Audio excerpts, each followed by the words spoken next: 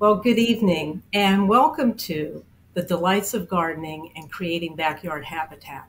I'm Dorothy Stoltz with Carroll County Public Library, and tonight's program is sponsored by Maryland Humanities and hosted by Carroll County Public Library.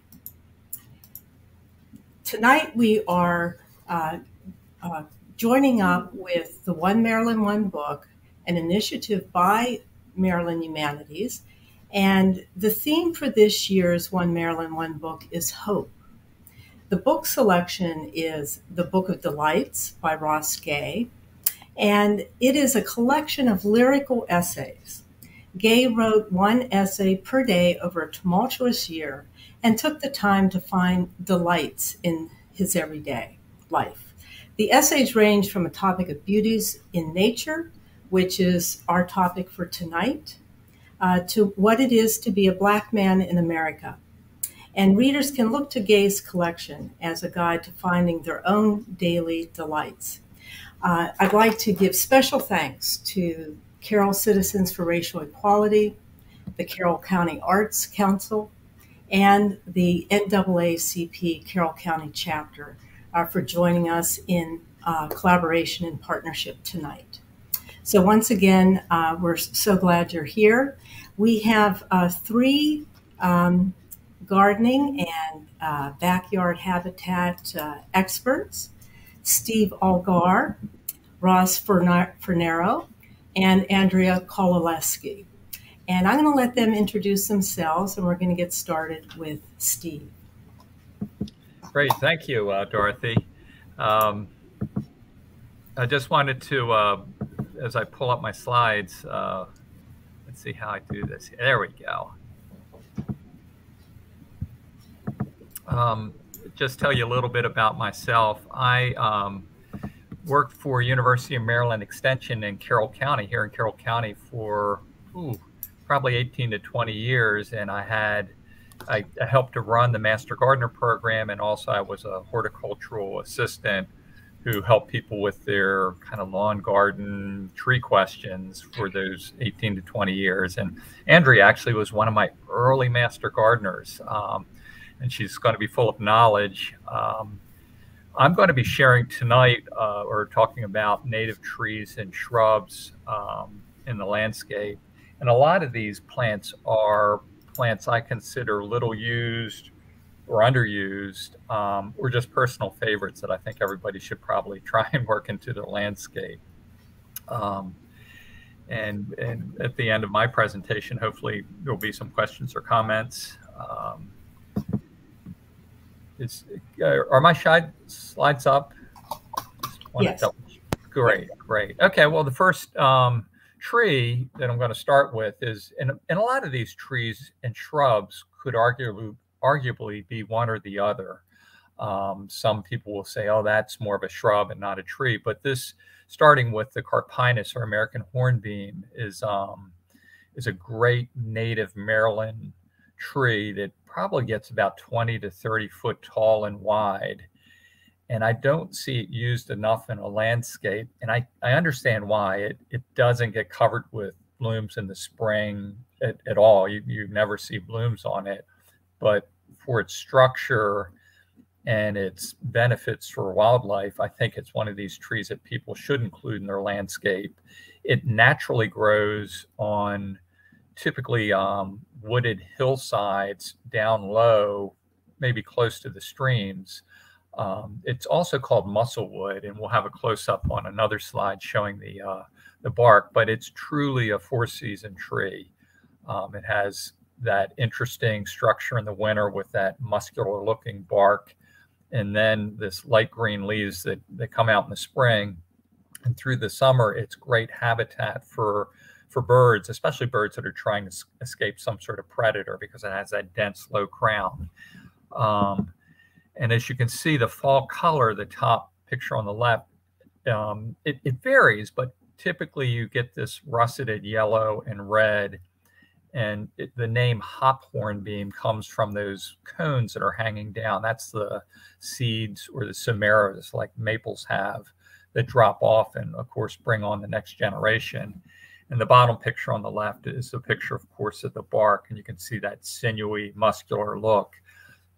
Traditionally, this was a very hard, well, it's a hard wood, and it was used a lot for handles of mallets and sledges and hammers. It was just considered very durable. I've tried working with a knife, and it is very hard wood. The next tree or shrub, this probably is closer to a shrub, is called a fringe tree. And it's as you can see from this in the spring, late spring, it's covered in these white tassel-like blooms. Many people have seen this, and in actuality, they've seen the kissing cousin, which is called Chionanthus retusus, and that's a Russian or Asian fringe tree. Our native, I think, is just as pretty. The leaves aren't quite as thick, but if you get a male, and this is one of these plants like a holly where you have a male and a female, the male has more flowers than the female. However, a lot of people like to have a female tree because they get this kind of unusual blue-black drupe or fruit that hangs starting in July, and it persists through the winter till birds or wildlife seem to take it. I see this in our woodlands, but not often. So it is native to Maryland. I've seen it in low, wet spots. I was in a woodland that was probably considered a forested wetland. And then I was in some woods in Leakin Park, and it was way up on a rocky hillside. It's usually found in the understory, but if you drag it out of the understory and you plant it in the open, you'll get this beautiful yellow fall color that's shown in the picture on the right. So Chionanthus or fringe tree is a great addition for a landscape, and not commonly found. This is a bit more common. It's called Sweet Bay Magnolia or Magnolia virginiana or Virginiana, depending on how you pronounce it. It's usually multiple stems like this picture showing on the left. I've seen this in swamps. I've seen it as tall as 30 foot to 35 foot with kind of big trunks, about 12-inch across at chest height. The real beauty of this isn't just in its appearance, but in the smell. And you can clip off those flowers and put them in a very short little dish with water, and it will provide fragrance for days till the flower fades. And it kind of has a thick, leathery leaf, but it is not evergreen like the larger leaf evergreen magnolias. It will eventually lose its leaves in the winter. But you do get this pretty fruit. You can see that one picture has a great display of the red berries, and some people cut them for displays. They aren't quite as large or as showy as the evergreen magnolia, but that's not as easy to grow here either. You can stick this in a wet spot or in a relatively moderate moisture area in a garden or a landscape, and it works quite well. The leaves are light colored on the bottom, and kind of a dark glossy green on top. One of my favorites, and it's everywhere in our woods, is called Lindera benzoin or spice bush. The beauty of this is deer leave it alone. So if you have problems with deer, they tend to leave it alone. It doesn't look like much in the woods, but I think if you drag it out of the woods, it's a real gem for any landscape. It has these small greenish yellow blooms. That's what's dotting the picture on the left, that run up and down the stems, and they're quite fragrant. And I think deer and other herbivores leave it alone because if you crunch the leaves, and this is one way of identifying it, it has a very rich, spicy smell to the crushed leaf or stem. And it also is, unfortunately, you see it in the shade and it doesn't look like much, but when you pull it out in the fall, you tend to get this nice yellow color all over. Now, if you want to turn something like this, which is kind of shrubby and open, into more of a tree, you just need to start pruning it. It won't mind. It keeps growing. And what I mean by pruning is you prune out some of the stems that are down low, and you slowly elevate the plant by cutting off the lower branches that come off the stems that you leave till you get it to the height that you like. And periodically, you'll just go through and maintain that tree-like look by trimming out anything that comes up from the base. Oh, a true friend in our household is the blueberry bush or high bush blueberry, Vaccinium corymbosum. Great workhorse because birds love it. I love it. And I do battle with the birds because they're taking all the fruit, especially those darn catbirds. Most people say it needs periodic pruning. I just prune it so I can get in there to pick the berries before the birds do. It's not going to be a front yard plant in the sense if you have a manicured front, because it's a bit open like some of these other plants that I'm talking about, but it's great in a side yard or a backyard. And I like the fall color, the reds in the leaves. And this is a plant, I don't know why, but I haven't seen much evidence of deer browse. I know rabbits like it, but once it gets high enough, the rabbits really can't reach the fruit-bearing parts of the plant. So you should be pretty safe that way. Just some more pretty pictures of blueberries. Actually, this bottom right is it was one that I found in a swamp somewhere. By far, this is probably my favorite plant. It's more of a shrub. It's called Viburnum prunifolium or Black Hall viburnum. And as you can see by the picture on the left, it's fall color and it has that russeted fall look. This is a great plant for wildlife, especially birds. That black seed-like drupe or dark blue fruit or drupe is high in fat, and birds love to eat it because of that high fat value. The other thing is it's great protection from birds of prey. The small birds can fly into this relatively dense shrub and have good protection from the other animals that may be trying to pick it off. I like taking these plants and pruning up the bottom and turning it into a tree. It has nice looking bark, which I don't think I have a picture of. But you can create a tree that's about 12 to 18 foot tall as long as you groom up or remove some of those bottom branches and create a tree structure rather than a shrub structure. Again, it has that good fall color, very, very reliable. And this new kind of leaf beetle called a viburnum leaf beetle doesn't seem to pick on this particular viburnum. It is a native. It can grow in a wetland. It can grow in a hillside. But if you put it in the sun, you tend to get better color, and you also get good-looking blossoms, which I don't think I have a picture of. No, I don't. So I'm done. Any questions from anybody or comments?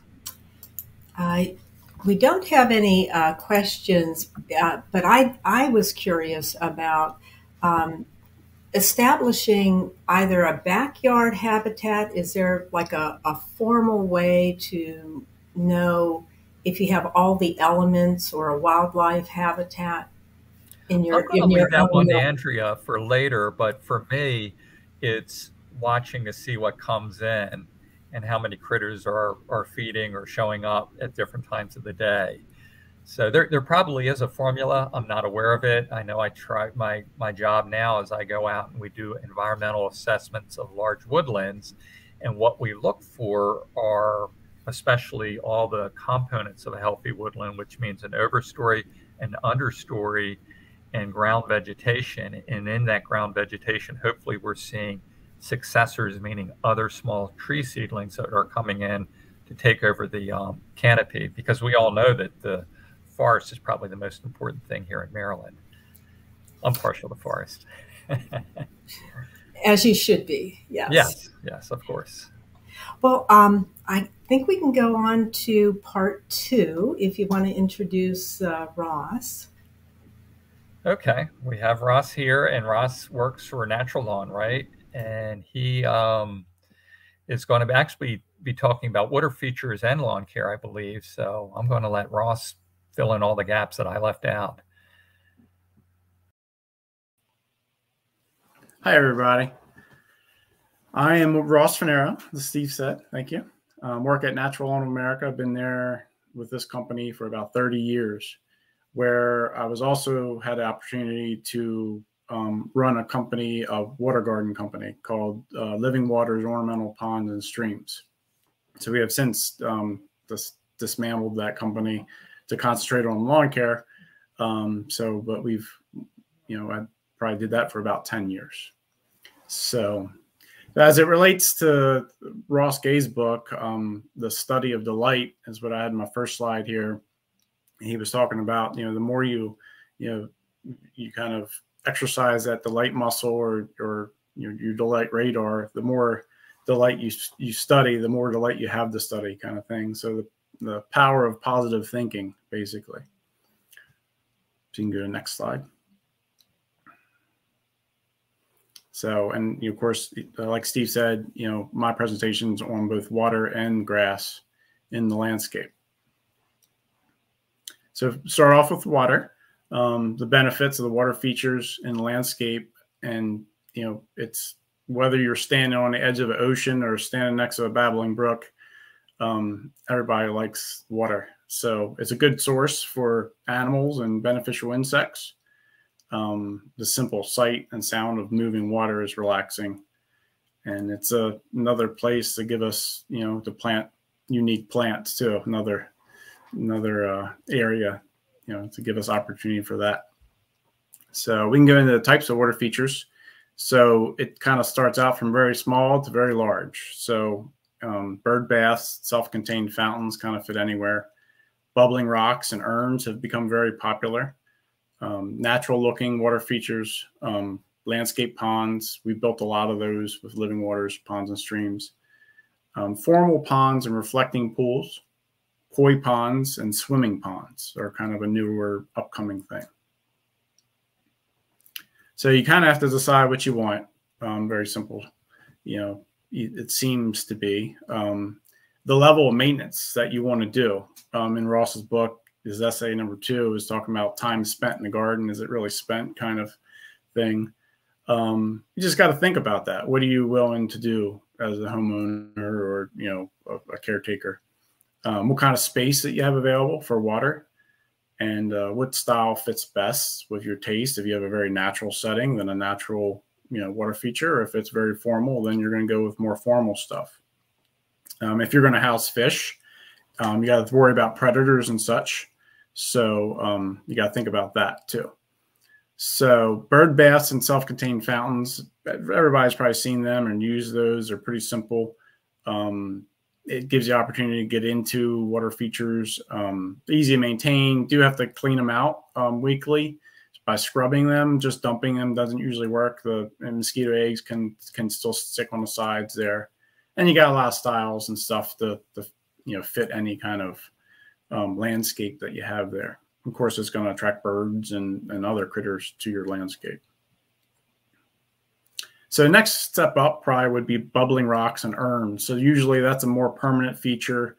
You're going to have to figure out getting electricity to them. You'll have, it's very natural with the bubbling rock, kind of thing. That's what I have in my front yard at the moment. Some of the urns are a little bit more formal type thing, but you can have that sound of water. They're real low maintenance. Basically, you can turn them off and blow them out with a leaf blower, maybe once a year, clean the basin with a shop vac, something like that. So pretty low maintenance features. They fit just about anywhere. And then you got the natural looking pond. Everybody kind of wants that, it seems like. It can be sized to fit your landscape. We built very large ones to very small ones. It can house fish. It'll attract wildlife, from birds to, everything comes to your pond. And if it's properly designed, it can be relatively low maintenance. So maybe a yearly clean out, we drain it, power wash it, and that sort of thing. But if it's well done, it can be really low maintenance throughout the year. You may need to control predators if you have the fish there for your family and such. They tend to get named, and you don't want little Susie Q's fish being flown away by blue herring. So it's need probably some predator control for fish situations.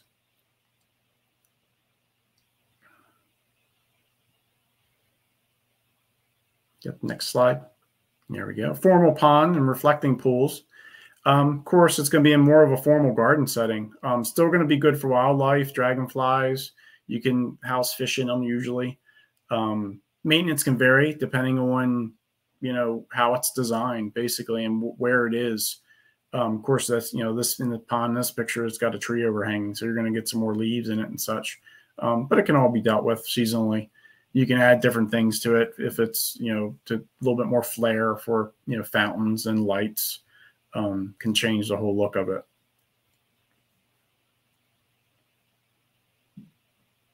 And then you have a koi pond, that can be a natural looking pond. It can have a formal look to it, but you got to really think about how it's made. Because you got like a living creature there, usually a higher fish load, which means higher number of fish, because once you start collecting koi, you don't stop. It's addictive.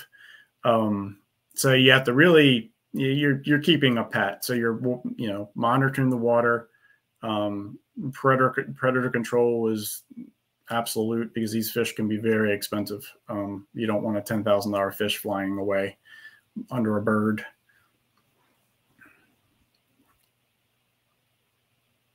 And then swimming ponds are up and coming, kind of. Really got to think about engineering those, basically for safety. External pumps would be involved here instead of internal pumps for electricity problems, as far as people swimming in them. You got to check your local codes. Usually a fence is not required for these. This pond in particular, that's kind of a before and after picture of what was there. And then, now there's a pond and such there. That's 9 feet deep at the deepest end, where you can dive into that pond. It's pretty cool. So yeah, there's many choices. Incorporate water into your landscape. You can go very large scale or very small to, a fountain, such things. This is quite a unique pond that actually runs underneath their house. They designed their house in this mine, and we built the pond for them. So if anybody's got any questions. All right, so we got a question here. I think the question is, what kind of planning and design time is involved to help with really getting at the water design that you want?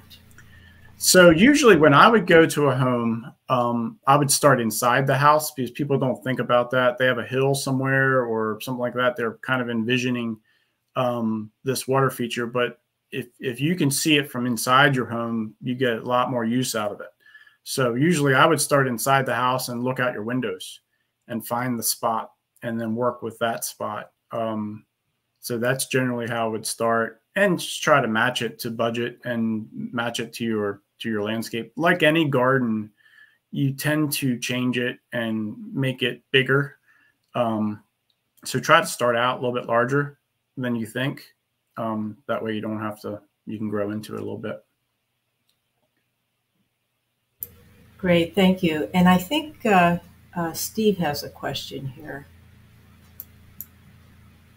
Yeah, I was wondering, I know a lot of people worry about mosquitoes when they have water features, and you mentioned dumping out the water, but obviously some of those things you don't want to dump out because it's several thousand gallons.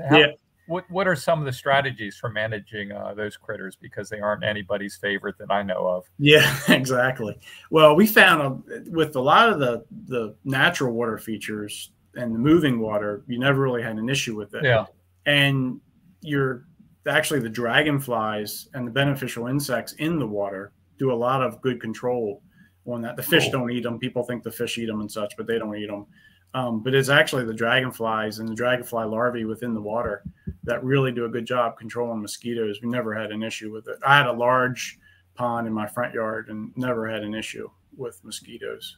Oh, so that's good news. It works as a good, it's moving, the water's clean, So actually the bird baths cause more mosquitoes than the larger features, because they're not really an ecosystem.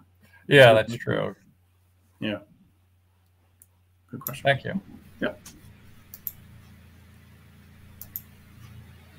All right. So if there's no more questions, we'll move on to the next.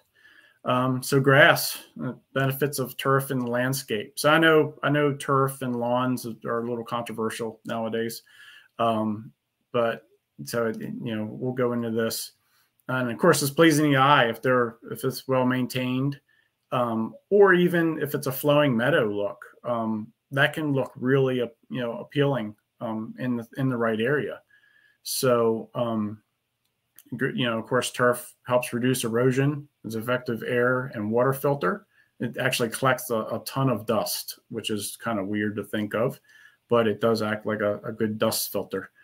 And we can walk on it. So that's where it differs from some of the perennial planting. So you can use the turf, have good turf in areas where you're going to travel to visit your gardens throughout the landscape. It does have a cooling effect. Mulch will actually heat up more than turf will. And then the turf actually transporting its, water will actually help cool the landscape also. So kind of brought in, talk about organic lawn care. And there's some misconceptions a little bit when somebody hires a lawn care company, what the organic program is. True organic fertilizer is derived directly from plants, animals, such as bone meals, manure, and compost. There's biosolids and stuff like that also. But generally, organic lawn care programs that are commercially offered, it kind of means that you're not getting synthetic weed controls or insect controls, but there might be synthetic fertilizer in there. Organic-based lawn care is basically what we do at NaturaLawn. That's what we started over. We had a 34-year anniversary just the other day. It's kind of a mix of all that and using an IPM approach to control insects and weeds. So it's kind of a best of both worlds type thing.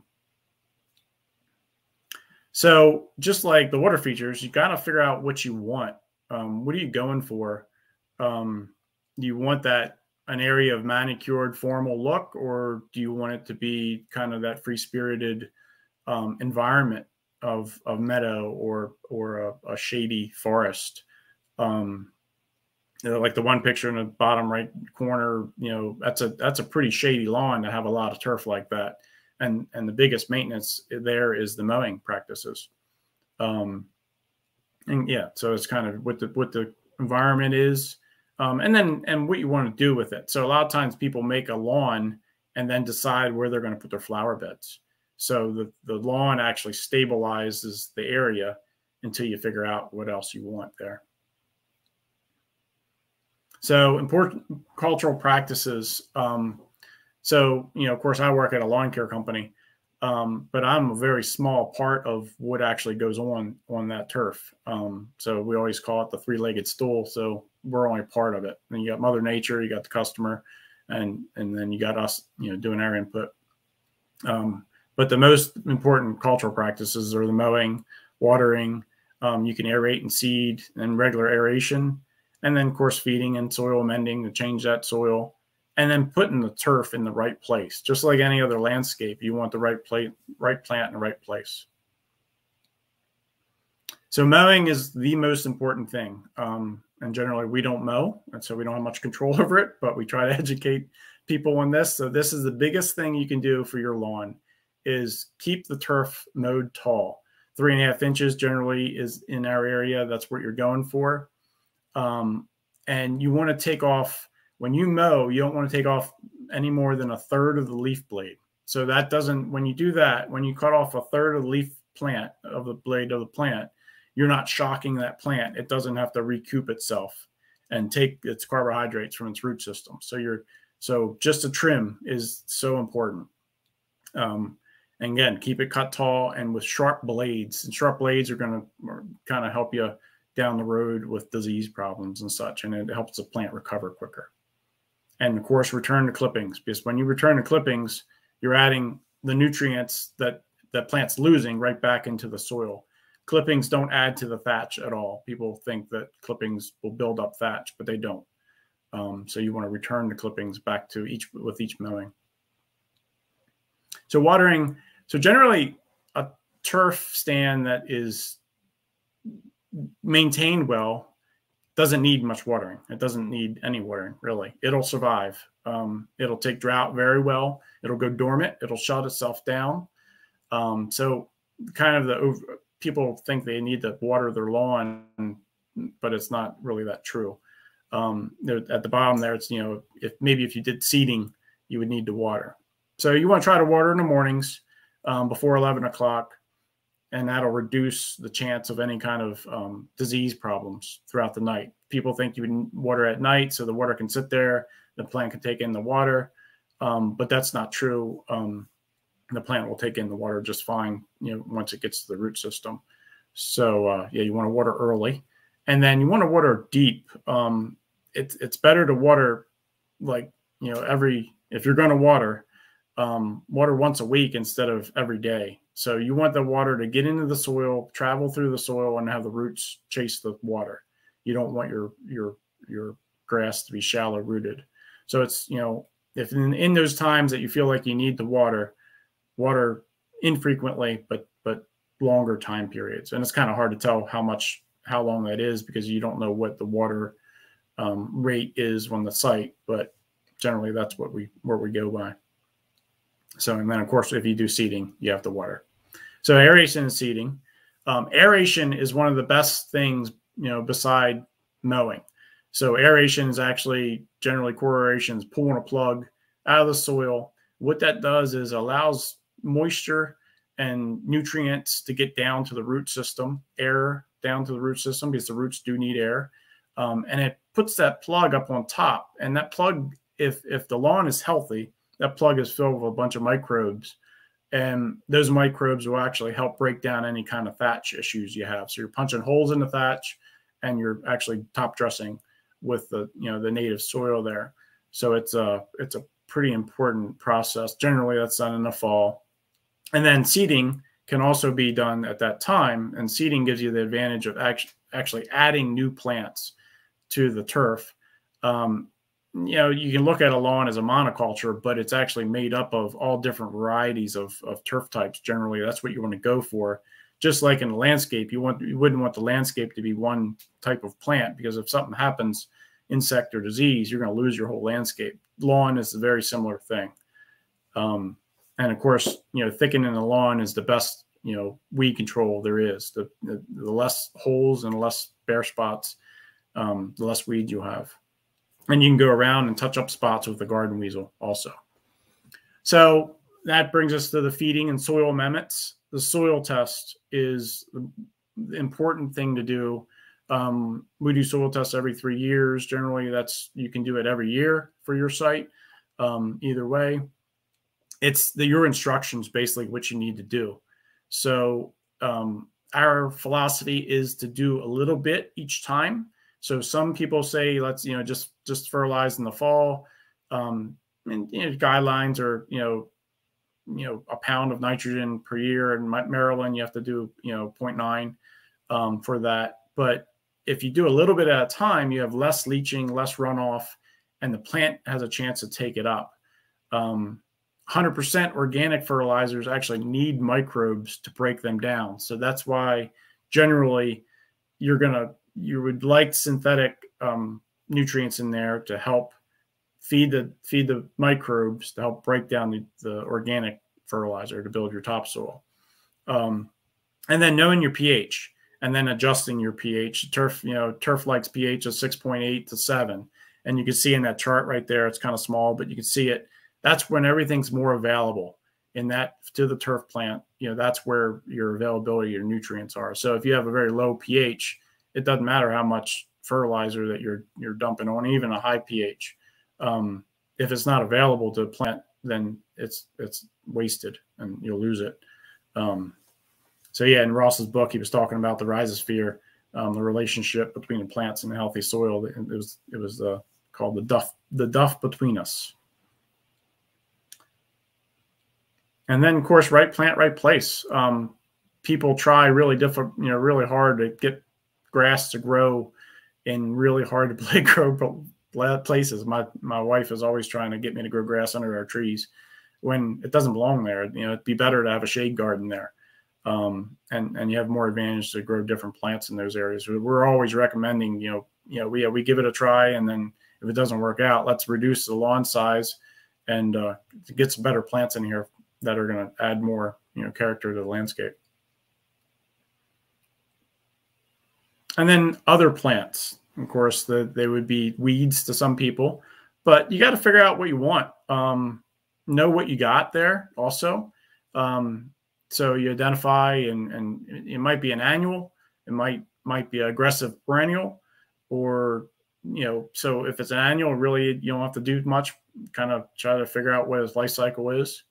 Not all weeds are bad either. So, even bad weeds that I've written in there. So like crabgrass, if you have a crabgrass problem, it's because you have thin turf. Well, the crabgrass is going to fill in that bare spot, hold the soil, put its root down in the soil, and that whole plant dies because it's an annual. So then you're left with more organic matter in your soil there. So it's not a totally bad thing. And then you can seed in the fall. So you can help remedy the problem for next year. So, other plants can, the food for pollinators like dandelions and clover, you got the bees come into there. There's a lot of beneficial insects that use turf during the nighttime, like spiders, ground beetles. Ground beetle larvae is very prevalent in turf, and then it moves out into the landscape once it grows into a beetle, and then it can help be a beneficial insect there. Clover is good for pollinators. It does capture nitrogen from the atmosphere, but the plant actually has to die to release the nitrogen. And yes, some of it dies here and there, but they used to actually have clover seed in turf grass seed for this reason, but it can outcompete the turf sometimes, and then the clover goes away in the wintertime, and then comes back. So it can be a hard thing to deal with sometimes, but it's good for pollinators. So if you guys have any questions, you can always email me there, and then I can answer any questions now. Hey Ross, do you have any recommendations for what you feel is one of the best low maintenance type grasses, especially if you have an area where you won't be walking on it a whole lot, it won't see a whole lot of foot traffic? Yeah, we actually, and it sounds kind of bland, but we use a lot of the turf type tall fescue for a couple reasons, because we're a company that tries to stay away from using control materials. So the turf type tall fescue has endophytes in it, which is a fungus within the plant, and that can help you with insect problems. So you can see, like, if you have grub problems or chinch bug problems, they'll actually eat right around that tall fescue. It does very well. We could generally use a blend, and it will do very well in the shade as long as it's maintained at a higher height. So the longer the grass blades you have, the more sunlight it can gather, just like a solar panel. So cool. But yeah, turf type tall fescue in this area is what I would always recommend. So a blend, you don't want a monoculture. So yep. Good question. Thank you. Yep. Thank you.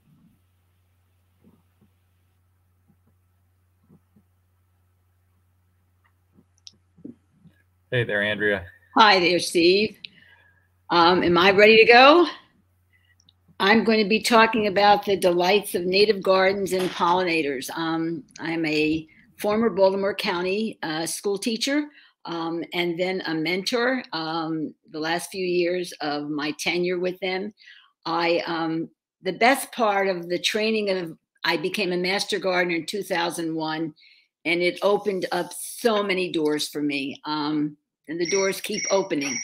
The other thing was that I did take the Baywise training, and that also, oh boy, that also was very informative for me, because it taught me a lot about landscaping that I did not know, and my property now is Baywise certified. So I'm going to be talking about the delights with native plants and pollinators, and these are two beauties that were from the property last year. And I have one more left in chrysalis, and I bought him in, or her, in the house. And hopefully it will emerge or eclose sometime this week. So we'll go to the first slide. What I'm going to do is take you on a tour around the house. We'd been here for, a little over 20 years, and mistakes galore. When we bought this house, there was a beautiful oak tree in the front, and I was going to have this wildlife garden, and I put in the burning bush and the pennisetum and the grasses. And then I became a master gardener and found out, no. Those are all invasive plants.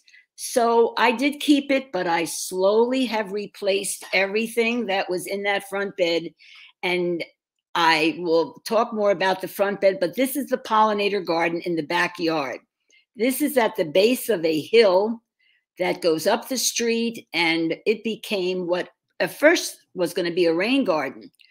But I was able to control the water flow by putting in a long riverbed that was about 50 feet, and then the water funneled into this area. But it was so controlled that the rain garden became so successful that I could turn it into a pollinator garden. And this has been now about the 5th year for this garden, very successful. It has got tons of common milkweed that I give out to a lot of people. And you see some of the plants that are in that garden, very, very, and it borders up against the woods. So I get the morning, afternoon, and some late afternoon sun. But that's a woodland behind that pollinator garden. Has been very successful.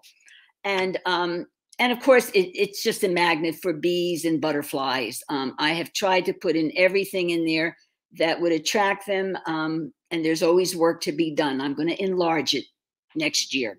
Okay, the next slide takes us to the side of the house where two of my I'm only telling you some of my favorite plants.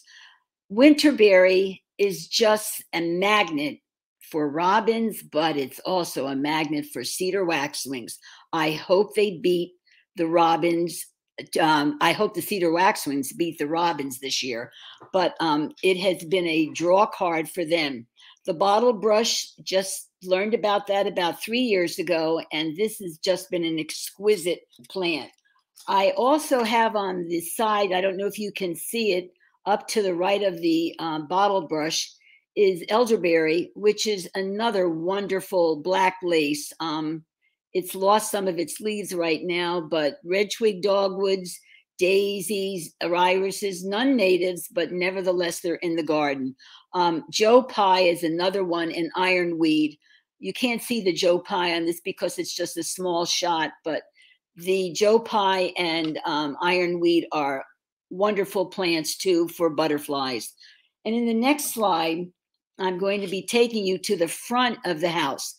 Now, 9-bark was written up a few years ago in the Sun paper, and I said, 9-bark, oh, that's a native plant. Well, I happened to be at a local store where they were selling the native. And I bought 3 of them, and they have done wonderfully. The burning bushes are gone. The 9-bark is giving a lot of that appeal that the burning bush had. I do have blueberries in this front bed where it does get sun. The viburnums are turning beautiful colors. I do have some flowers in that front bed. Again, the zinnias. I'm trying to think. The other one that I have is the witch hazel, which is one of my favorite trees. And you can't see the fringe tree, which is in that front bed, which is another favorite tree. They give appeal in the springtime, and then things are just always evolving in this garden. I was in that front bed today, just looking at things, not cutting back, but just looking like, what changes can I make? Are there any new native plants that I can put in here? But do I have some that are not native? Yes. I have some of the Ilex crenatas, which are a nice shrub, but I just removed 4 of them because I want to put in another type of garden in the front, an herb garden, which I've started. So again, it's constantly evolving with each season. You think of something else or you read of something else. So it's not static. It never has been. And I suspect if I look at this 5 years from now, it'll again look very different. And our next slide, this is my Janky delight. I really identified with chapter 69 of Ross's book, because I too am one of those people. If I see something out that's garbage in somebody's front yard, I have been known to pick up wicker chairs and all kinds of things to put them in the garden because they just add something. This old wheelbarrow had a flat tire and rusted out. I spray painted it my favorite color, and it was a seasonal delight for me with the fall arrangements that I would put in, summer arrangements, even holiday arrangements. It has bit the dust and something else is now in its place, which isn't exactly a janky because I bought it. But there are some things that you just can't resist when you see them. But that's been probably my favorite, and I do miss it. Going on to the next slide, Ansonia, people stop when they're walking their dogs to ask about this plant because its drama is yet to unfold. The golden color is what it will turn into after the first frost. Now, of course, we haven't had that yet, but I'm looking forward to it. And it just stays gorgeous all summer long. It is probably my favorite perennial, small shrub. I don't know, but whatever it is, I love having it in the garden. I am going to be giving some cuttings of this. I can dig up some of this to share with other people because that's what you do with your plants that you love so much. And if they like it, I need to give them some. Our next slide is the mailbox. This is a changing seasonal garden. In early spring, it will have everything from daffodils, different kinds of daffodils, anything that's flowering, irises. And then it's just constantly evolving. Now, my favorite plant there is the turtle head on the left, which is the checker spot host plant, what it needs. So that is another plant that is very desirable. In the back, you can't see it, but there's the Baptisia or blue false indigo, another beautiful plant that is very appealing in the garden. Okay, our next slide is the side bed where my neighbor had a number of huge white pines. You can imagine how big they got in about 25 years. Well, those white pines there was no grass that could grow under them, and they were not suited to houses that were only maybe 60 to 75 feet apart. They were just dominating not only her landscaping, but my landscaping. And she realized it, and she was only too happy to take them down. And now we have in there some really great plants. Gray owl juniper, lot of appeal, native plant, the coral bark maple, and viburnums. I didn't give you all the names of the viburnums. There are so many of them, but they are wonderful plants. Also, there is the Joe Pine ironweed, which you can't see in this, goldenrod, which right now, well, it's just about finished. And I do have some hostas on the side that is shady. There are holly bushes. There is the holly bushes, and I'm trying to think of some of the others. Oh, spice bush. In the wooded area, there's a lot of spice bush, and this area has only about 3 years old, and you can see how well it's done because of the acidic soil that existed because of all the pine needles that were in that area from the white pines. This garden is going to probably need a little bit of work because it's getting a little bit out of hand. I've tried to locate some smaller plants in it, but everything has gotten so dense because the soil is so rich for what is growing. Our next slide is the backyard. And you can see, now this slide is a couple of years old, but the backyard backs up to the woods. And I have a moonlight garden there, which was a dream that I always had, to have a white, silver, and black plants. It is amazing what white plants do to a dark area at night. that Shasta viburnum is like having a spotlight in the back. And when the Coosa dogwood, and they're kind of blooming almost simultaneously, it's incredible. I mean, you can just sit outside or sit on the porch and just watch all of this. It's lovely. The Mazus reptens is a low-growing ground cover that is white, and I also have a purple one. And then everything in this bed is, as I said, in the whites, silvers, and blacks. The black mondo grass is, again, not native, but it's perfect for where it is right now. The other plants that are not so much, I haven't pictured them, but getting rid of all of the invasives in the woods has enabled us to see some of the Mayapples. Jack and the pulpits are everywhere. No, there's no more multiflora rose. And if it's there, it doesn't last very long. Garlic mustard is still being pulled out. And the ivy is still growing in some areas. But if I see it, it's yanked. And Mother Nature is busy at work. And it's a Halloween costume that's gotten a lot of use. Our last slide are some of the resources that I highly recommend. That one all the way to the right, native plants for wildlife habitat and conservation landscaping. This is by far the Bible for native landscaping. There are a lot of things that are now coming out with the emphasis on monarchs, a lot of plants and a lot of materials. Monarch Watch, you can even become part of that Monarch Watch. And I highly recommend you looking into even the Xerces Society for invertebrate and how to promote invertebrates on your property. All of these resources are, I think, wonderful for if you really get into this. And the more you read, the more you learn, the more you want to get those natives and those pollinating plants in your garden. And I think, was that the last slide? Oh, this is it. Okay. This is not a picture from my garden, but I thought it was lovely because some of them are native, some of them are not. The one that I can't help but go to is the turtlehead, which is on the right-hand side, the one right in the middle.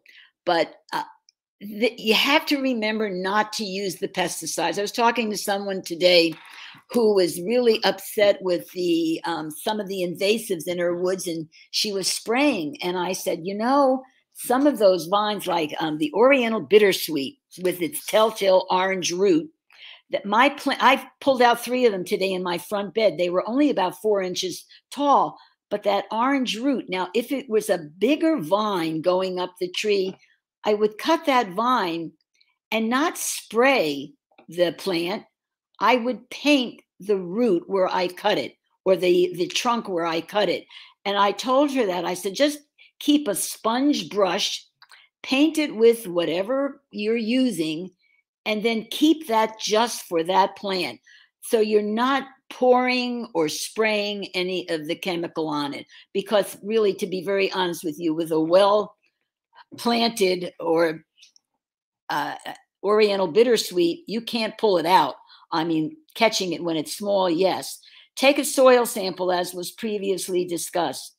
Do your research, because sometimes, as I said, a little learning is a dangerous thing, but it's also a good thing. In my case, it made me realize the mistakes that I made in the home that we had just purchased, and it took a while to correct some of that.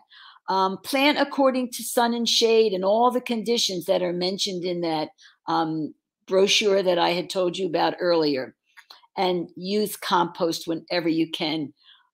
For people that have been composting for years, I just think it's the greatest thing you can do to decrease your garbage. And whether you do it in a compost bin or whether you just have another way to do it, it's important that you do that. Just remember, a garden is a work in progress. It changes just like we change. Just be patient, and you will be successful. Are there any questions?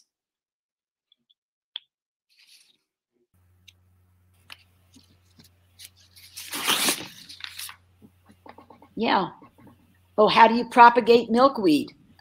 Well, Ross, your address, I will mail you some seeds. You just well, I can always get the seeds, but I can never get it to pop up. I don't know what the deal is. Okay. What do you do with the seeds when you get them? I usually put them in the refrigerator over the winter. Oh, so you do stratify them. Mm-hmm. Well, when you get the seeds, I would just put them right outside where you want them to be. Gotcha. Don't put them in the refrigerator. Put them right outside, because right now I have too much milkweed. Is that possible? I have too much of it. And so I'm going to have to kind of like take the pods that are dropping now, and I'm going to have to place them in other places. So I will go wandering down by my community pond. I'll go wherever I can spread it like Johnny Appleseed. Yep, there you go. Sounds good. Yes, it is a carex in the flower pot. I love that. I love that. Yeah, that's a good plant.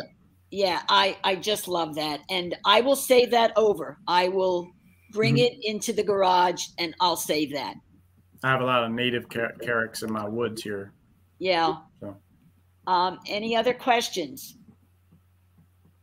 The bittersweet, if you pull it the way the root goes into the ground, if you pull it the direction the root is going, it'll pop right out.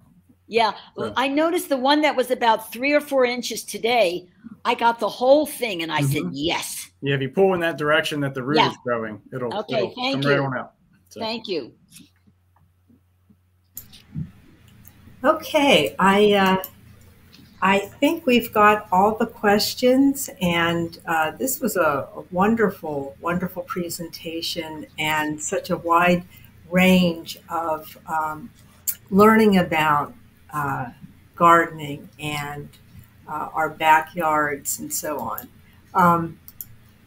I'd like to just take a moment again to thank all of our sponsors, and to thank everybody who was able to attend this evening, but especially to thank our presenters. So thank you so much. Thank you. Well, Dorothy, thank you, but really you should get a ton of thanks for helping to coordinate this and hold our hands and make sure that we got all the technology working right, because without you, it would have looked like you know what.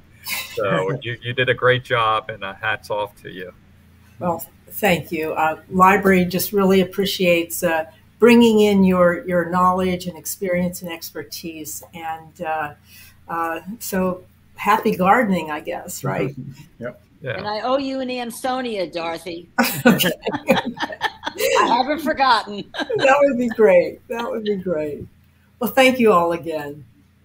Great. Thank you. Thank you.